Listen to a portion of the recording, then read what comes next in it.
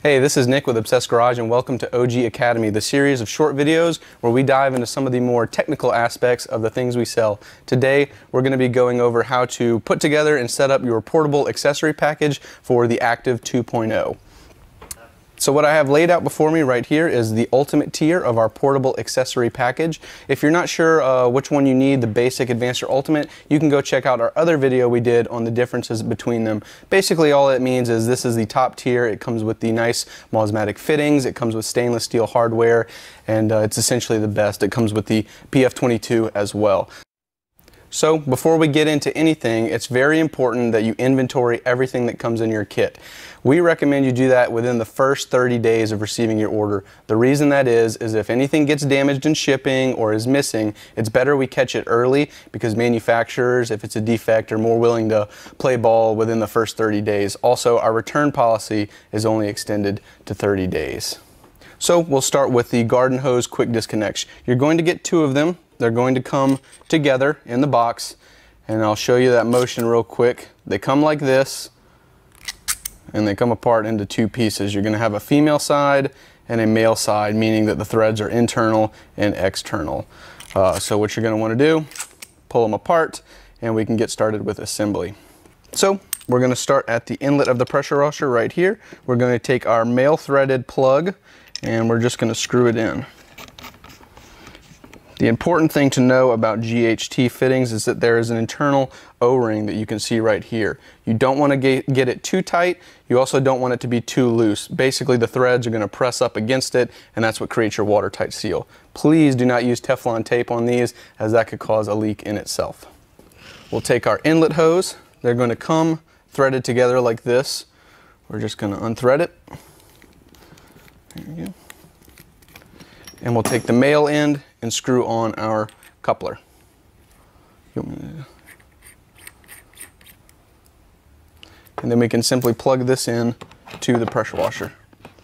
So now we'll walk right over to the hose bib and get the other end of the inlet set up. So the same concepts apply over at the hose bib. We're going to take the male end, thread it into our hose, again just hand tight, and the female end, screw it onto our hose bib. We have a nice Prior P1114 right here, but any hose bibs are all the same. Screw it in, and our inlet side is now done. All right, and that was basically the hardest part of the install. From here on, most things are already done for you. Our high pressure hoses come pre-terminated. The guns have the couplers already on them. It's basically just screwing things in and setting it up. All right, into the outlet side. So we're going to grab our 14mm M22 plug. This one happens to be a Mosmatic. When you're using Mosmatic couplers, plugs, or anything, you want to keep them all the same. So all Mosmatic or all another brand. The reason for that is the tolerances are super tight. So if you mix match couplers, they could potentially leak. So we recommend staying with all Mosmatic or all MTM. An important thing to know about M22 fittings is that they come in two different sizes, a 14 and a 15 mil. The Active 2.0 uses a 14 millimeter. The Active VE56 uses a 15 mil. If you're not sure what size your pressure washer uses, you can take a look at our pressure washer spreadsheet on our website for specific information. So all we're going to do is screw it right here onto the end. Again, only hand tight. This doesn't require Teflon as it has an internal O-ring. All right, and that is it for setting up the Active 2.0 pressure washer itself. From here out, everything should be assembled, and all we need to do is plug it in and then test it. So let's go ahead and cut our hose open. We recommend using the pliers, not a knife, as you could slice through the jacket of the pressure washer hose. Cut that one. Go in. Cut that one as well. And we're ready to get to work. Alrighty, so we will just plug in our hose into that M22 fitting, and we can grab the other end of the hose and attach our gun. Now, if you were to run water through the unit right now, it would spray right out of the front. So we are going to put a nozzle right on the end of there, and we have a watertight system. So now all there is to do is to turn the water on and get to testing. All right, so let's get the water turned on. Now, you're bound to have a leak somewhere in this system, so we're going to go systematically through each coupler, each connection point, and troubleshoot the problem. As you can see right here, we have a leak at the inlet of the pressure washer and the garden hose threads. This is a pretty simple issue. It's probably just because I didn't tighten it down enough, or I tightened it too much. So we'll turn the water off, get the water out of the hose, and we'll start to diagnose that problem. So we're going to unconnect the quick disconnect, and the first thing I'm going to want to do is take this plug out and inspect that internal O-ring for any wear or tear. It doesn't look like it has any, so I know that I probably just didn't screw this in tight enough. Get it on there. Now that it's snugged down, we're going to plug the hose in and give it another shot. Plug it back in, and let's turn the water on for the second time. Now, before we turn the unit on, it's always a good idea to purge all of the air out of your air hose and garden hose as well. So all we're going to do is take the gun, pull the trigger, and purge the air out. Once you're not hearing any more popping or any spurts of air just like that, you'll know that your hose is free and clear of air.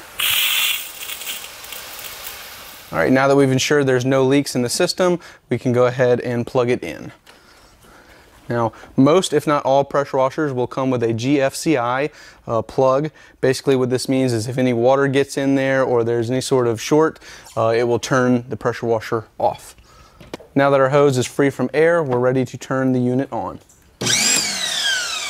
And just like that, the hose and gun is pressurized and ready to use, and we're ready to start testing. So one of the main things we're looking at when we're testing is that there's no fluctuations in pressure or flow. So you should be getting a constant stream of water at a constant PSI, meaning that you're not getting a ton and then back down to none and then back up to a lot of PSI. Another thing we need to look out for is that the unit is not surging or repressurizing. So the unit should remain off when you're not pulling the trigger. If it is surging or repressurizing when you're not pulling the trigger, that's an indication that there's probably a leak in the line, usually at one of the couplers. Last but not least, we need to assemble our PF22 foam cannon. It'll come in a few different pieces, but it's super simple to put together. We're going to take our pickup tube, we're going to take the housing, plug your pickup tube into the housing. Yep. Then we're going to take our bottle out of the box and screw it onto the housing. Always screw the plastic bottle onto the metal housing, not the other way around, as you could cross-thread it and damage the bottle itself. If you do have any problems with the bottle cross-threading or anything over the lifespan of it, we do sell replacement bottles on our website. And that about wraps it up for the ultimate portable solution for the Active 2.0. Know that the same procedures apply for all tiers of the portable solution, so the basic, advanced, and ultimate. And you can find everything we talked about in this video on our website at obsessgarage.com. If you have any questions, comments, or concerns, please do let us know down below or reach out directly at support@obsessgarage.